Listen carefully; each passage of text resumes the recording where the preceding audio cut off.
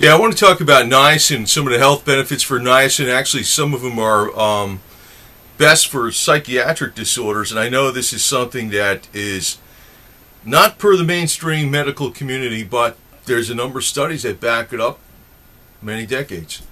Actually, I was taking this type of niacin. It's a flush-free type, and this is really the wrong type.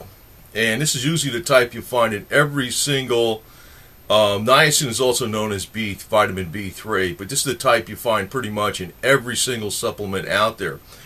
This is the true niacin, and it will give you a flush. This is a 500 milligram version, and what I do is I break these in half, because I took one of these on an empty stomach one time, and I was like, whoa, baby, it's like on fire. So I break them in half and I take them like that during the day.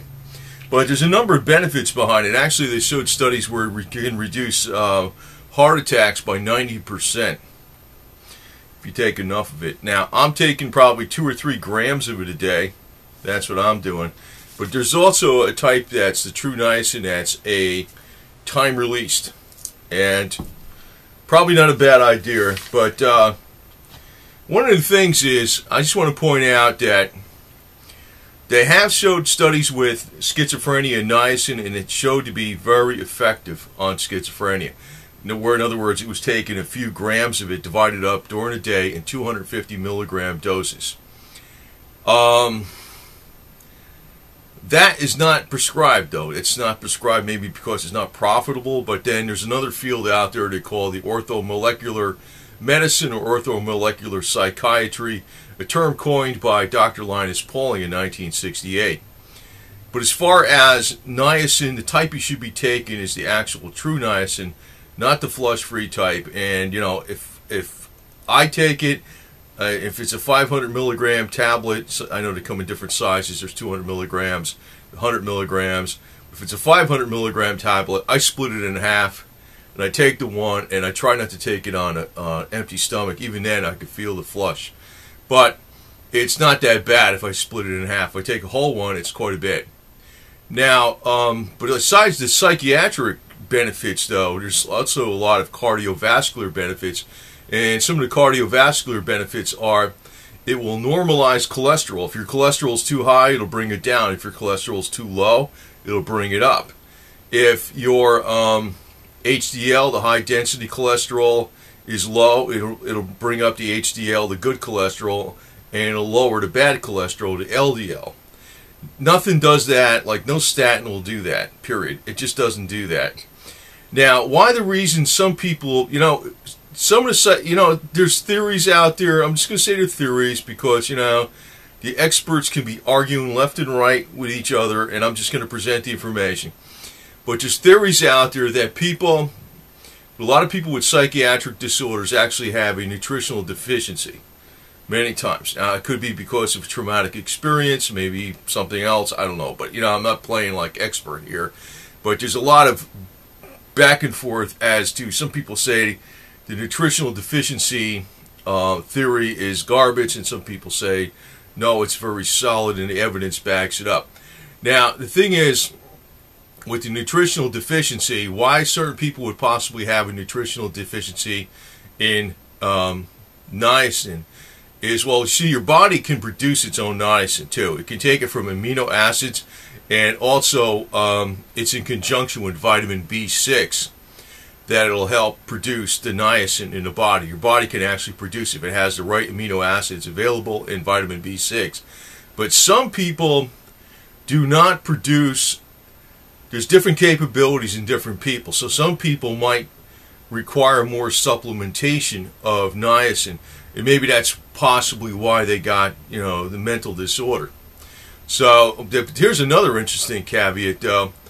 They found that some people that were in the concentration camps in World War II during the Holocaust time, that higher doses of niacin that were given to these people helped bring up their health to par again, because 1 year in a concentration camp basically will age you 5 years, that fast. And they had a number of health problems after being, escaping and getting out of that situation. But niacin, higher dose of niacin, helped alleviate a lot of those problems and help restore health. Now that's probably something interesting because maybe some people think they're under stressful conditions or whatever the heck it is. Maybe niacin can help you out. I also want to mention something here. Very simple thing is actually sunlight. Sunlight. I know it produces beta endorphins. I know it produces vitamin D in your skin, which is very good for your immune system. But the science doesn't actually know. I'm sure there's a lot of things yet to be discovered of what the benefits of sunlight are. I know they found out, it produces beta endorphins, and everybody feels a little bit better a lot of times when they're out in the sun, as long as it's not like you're out in the sun baking for all day and you're like, oh wow, I'm getting clobbered by the sun. But a little bit of sun, everybody feels better, more refreshed by going outside, especially when they're inside a lot. A lot of people are always indoors, like in offices and in a workplace, whatever they're at. They're always inside all the time, from morning to night, and they never get outside, and except maybe on a weekend. Probably that's why the batteries seem like they recharge on a weekend, because they get outside a little bit. But sunlight is one of the best things you could do. But you can also buy artificial sun lamps. You can buy high-intensity natural light lamps, lizard lamps. Lizard lamp is actually a cheap way of buying a sun lamp. And actually, if it's about 6 inches away from your skin, you'll get some of the benefits of like true sunlight. And it's a cheaper way because a lizard lamp bulb is about, I don't know, $15-20 or maybe even less than that sometimes.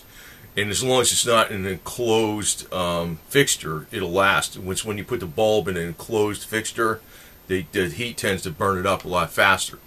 But that's something you can do, actually. And a lot of times people have the seasonally affected psychiatric disorder like depression because, there's a lack of sunlight or good direct sunlight, like in the wintertime, because the angle of the sun is at such an acute angle that the sun's light is coming to us very obliquely, and it affects the psyche of the mind.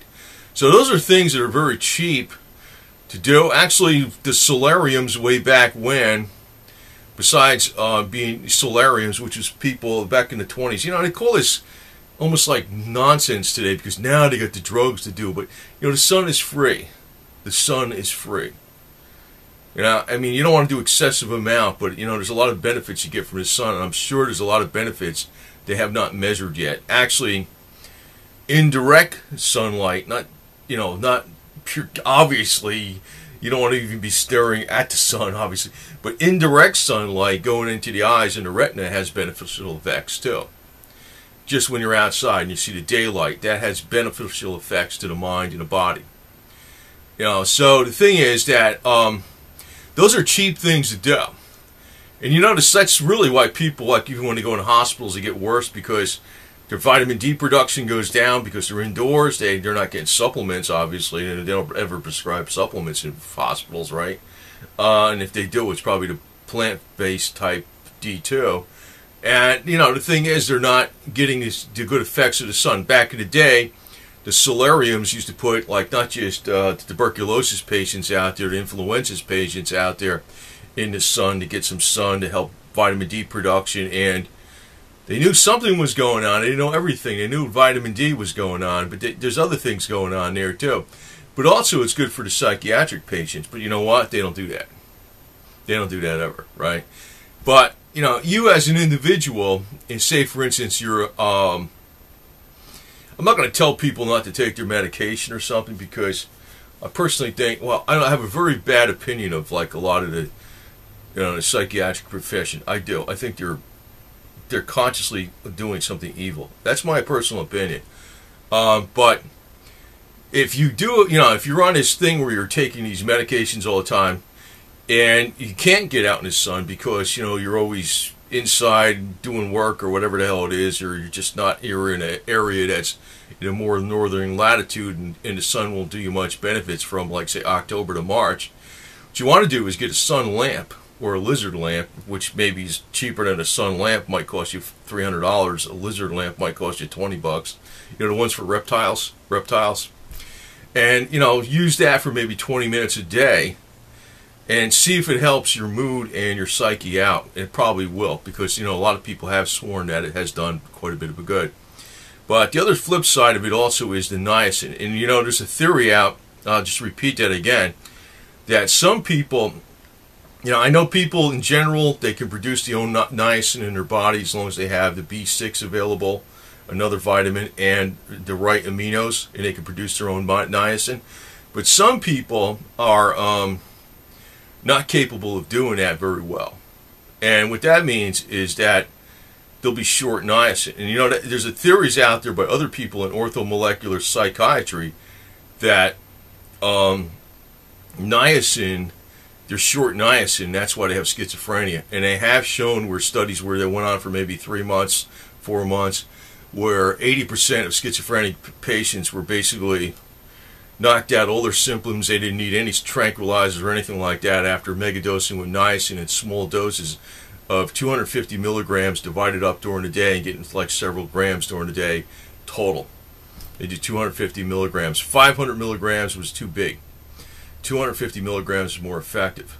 But if the study kept going for, say, a year or 6 months or 9 months, it might have been, instead of 80% of them were recovered, it might have been 90%, 95%, 98%. But they don't want you to know this. And I don't know if I should put this video out or not, because I don't know. I mean, it's going to be, you know, I mean, if you tell the truth on something, it's not, you know, revenue enhancing. For some people, it's not going to be, you know, it won't help me in any way, that's for sure. But the thing is, I want to put the information out because I'm putting it out in a very succinct form. I've read about this for a number of years. And I was actually reluctant about putting this information out because I figured I was going to get attacked too much. But the hell, I'm going to put it out. True niacin in small doses is very beneficial for not only psychiatric disorders like schizophrenia, but if you don't have that, it's also very good for protecting against heart attacks. They showed 90% reduction in heart attacks. They also showed normalizing cholesterol and also bringing up the good cholesterol and lowering the bad cholesterol. It also dilates the capillaries and things like that. And also you get a lot of benefits just from the plain sun, which is dirt cheap too. But basically that's free. And if you got to pay for the sun, you go the route of the lizard lamp or reptile lamp because it's a lot cheaper than buying specialized solar producing equipment. It seems that, you know, they take the same technology they apply to your pet lizard or reptile that requires UV radiation, UVA and UVB and UV radiation, sunlight radiation. I meant to say sunlight. Is that you will pay a lot less money when it's for a pet reptile or lizard, and it's basically the same damn thing. So I just want to tell you that, so maybe I could save you a couple bucks.